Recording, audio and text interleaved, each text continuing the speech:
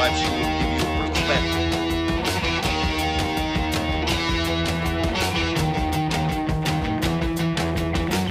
When? Now?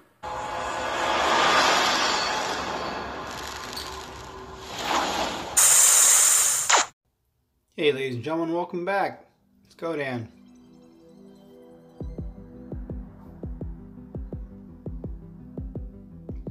I'm on the test account. I'm gonna take a quick look at my divine gems. I was hoping to see if I had any so I could do some pulls. We'll get to all this in another video.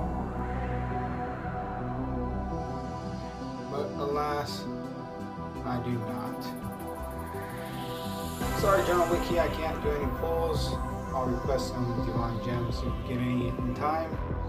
Not likely, but we'll see.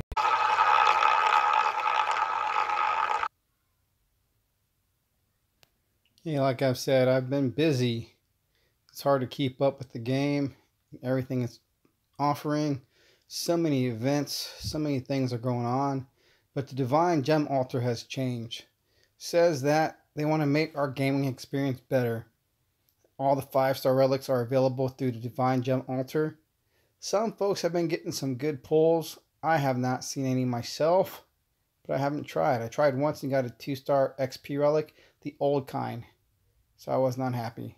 But anyways, now they're offering some more 4-star relics. All the Norse God relics are available. Valoran's Helm, Nature's Call, Greek relics. Not including the relics that buff the summon units only though. So a lot of stuff, banners and orbs. But there's still a lot of 3-star relics, regular 3-star relics from the drops. This would be great if you can get yourself a reinforced grip or something of that nature. But it's the Spoils of War that's going on right now with a guaranteed 3-star drop, so you might as well just be doing that. Personally, I'd stay away from Divine Altar pulls unless you have the guaranteed pulls. It's great when we see fellow mates get awesome 5-star relics out in the first pull.